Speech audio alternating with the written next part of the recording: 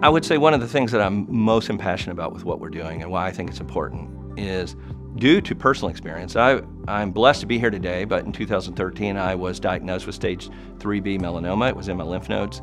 I was blessed to go to a couple of very well-respected institutions. One of those institutions, when I went there, really sort of held my hand through the process. They didn't expose me to things that I would not be exposed through treatment. They told me things that gave me confidence that even though they couldn't say, I'm gonna cure you, I knew I was in good hands.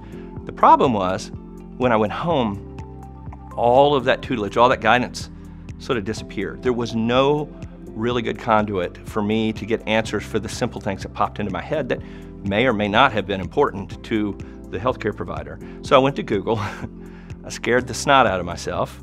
I thought I had 2 years to live. It's just one of those things that I felt was unnecessary. And if I could be part of bringing a tool to patients, no matter what their need is, whether it's orthopedics or diabetes or oncology, I felt it was important to be able to give them the ability to get information at a cadence and at a pace that they could digest and feel comfortable that what they're getting is right, and most importantly, right for them.